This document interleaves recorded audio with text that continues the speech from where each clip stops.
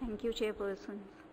Good evening, everyone. First of all, I thank the organizers for giving us the opportunity to present our data in this forum. Today, I shall be talking about the haploidentical transplantation PTCY based in relapsed refractory acute myeloid leukemia. We all know the patient who are not in CR1, whether you do T-cell deplete or T-cell replete transplantation, the outcome is much inferior as compared to CR1. So 40% of the patients are not going to respond with the induction chemotherapy. Among the responders, 60 to 70% of patients are going to relapse. And among the relapse group, only 20 to 30% patients are fortunate enough to achieve CR2. So the main challenge in front of transplant community is how to give the better outcome in case of these cases. So with that background, we have started our transplantation with 51 relapsed refractory acute myeloid leukemia. And that is what we are trying to address in our study, that how can we improve the outcome in these relapsed refractory leukemia. The median age was 23 years, varying from 2 to 65. The maternal donor was 45%. The primary refractory disease was 63%, and the 37% of patients had the relapse. 57% of the patients had adverse feature in the form of monosomy, complex karyotyping, and FLT3 mutation. The percentage of blast at the time of transplantation was 15%. We also look into the comorbidity index, which was more than 1, was 17% of the patient. More than 75% of the patient had complete HLA mismatch, complete half HLA mismatch. We also looked into the NK cell genotype and phenotype and tried to find out the NK-KIR ligand mismatch donor in the form of C1, C2, and BW4. The 59% of the patients had NK-KIR ligand mismatch donor. We also looked into the NK-KIR haplotype, and 77% patients had the haplotype B. At the same time, we looked into the high B score. 50% of the patients had the high B score, and 43% of the patients had major and minor mismatch, ABO mismatch blood group. The median CD34 count in the graft was 7.75 million, varying from 3 to 14.4. So engraftment was not a problem. The median days of neutrophil and the platelet engraftment was 14 days. I am describing the outcome of whole of the cohort initially, and then I'll go to the 3 sequential study which we have gone through. The incidence of acute GVHD was 33.9%, and the chronic GVHD was 13.9%. The NRM was 11.1%, but the relapse, as we know, these all patients are refractory and the relapse disease, so 45.8%. The incidence of overall survival was 51.9%. We also looked into the HCTCI, female to male blast percentage at the time of transplantation, and ABO mismatch. These did not have any impact on overall survival. Coming to the disease status, although the primary refractory disease intended to have better survival, but they were not statistically significant.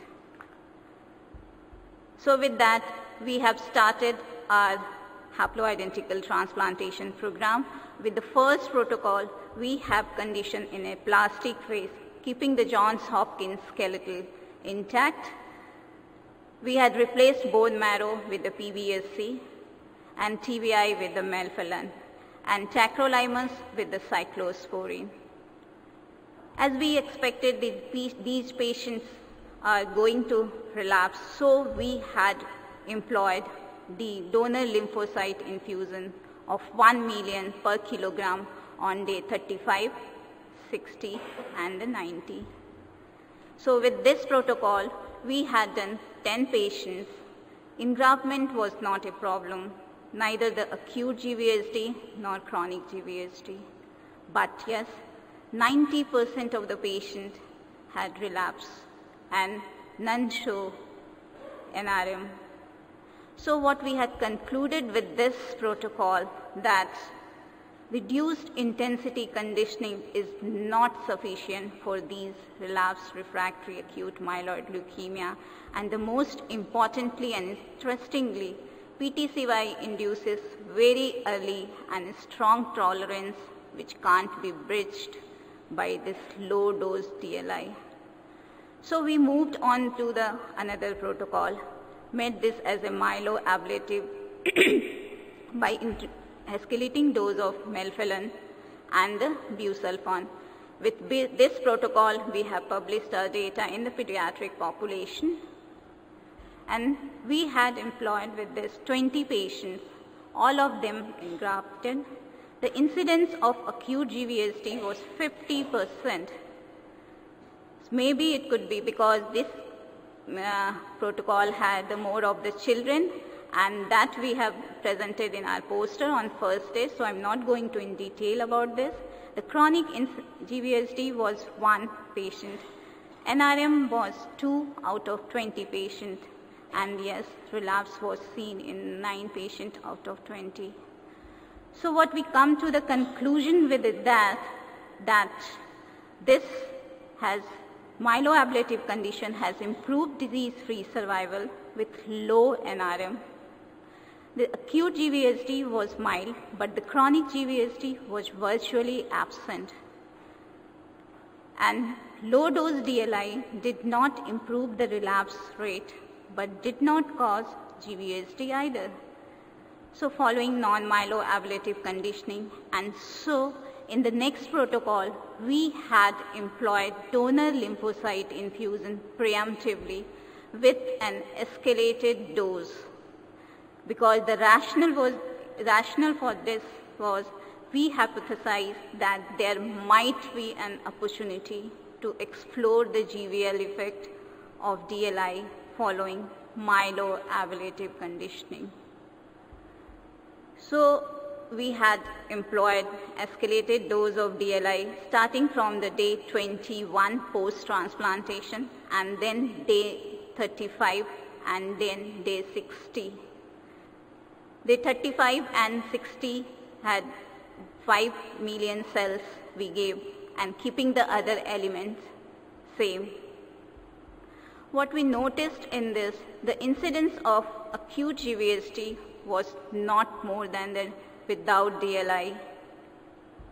But yes, the chronic GVHD was markedly high in the conditioning regimen myeloablative with DLI. And that possibly translated into the reduced incidence of relapse rate, that is only 18%, as compared to the non-myeloablative with DLI, that was 90%, and the myeloablative without DLI was 43%. The non-relapse mortality was also comparable among all the 3 protocols. The overall survival of 1 year was 82%, and the 2-year overall survival was 78%. But the caveat of this study is follow-up is short, and we have to still wait for another couple of months to come to a final conclusion. But yes, till date, the findings are interesting. We had also looked into the NK ligand mismatch donor, and what we found that if you have NK ligand mismatch donor, the chance of relapse reduces. At the same time, we had compared the both recent cohort, myeloablative with DLI and without DLI. If you have NK ligand mismatch donor, myeloablative without DLI, then it helps in reduction of relapse. But if you don't have the NK ligand mismatch donor, the DLI might work. So we did the univariate analysis, and what all the factors come up. Those are the three factors: the conditioning with and without DLI, NK ligand mismatch donor, and the chronic GVHD. But when we did the multivariate analysis to find the impact on relapse and the overall survival, it was only one factor which has come up, that is conditioning, myeloablative conditioning with DLI. So finally, I'll conclude by saying that PTCY-based haploidentical transplantation with myeloablative conditioning is feasible in relapsed refractory AML with low incidence of NRM. Early DLI following myeloablative conditioning reduces relapse and it improves the disease-free survival. However, the follow-up is short. Chronic GVHD and not the acute GVHD following early DLI increased without compromising the quality of life. And NK ligand mismatch donor might improve disease-free survival in the absence of DLI, but if you don't have NK ligand mismatch donor, DLI definitely work. So I thank my BMT team, each and every member, and I thank Dr. Chakravarti who had initiated haploidentical transplant program in India. Thank you all for patiently listening.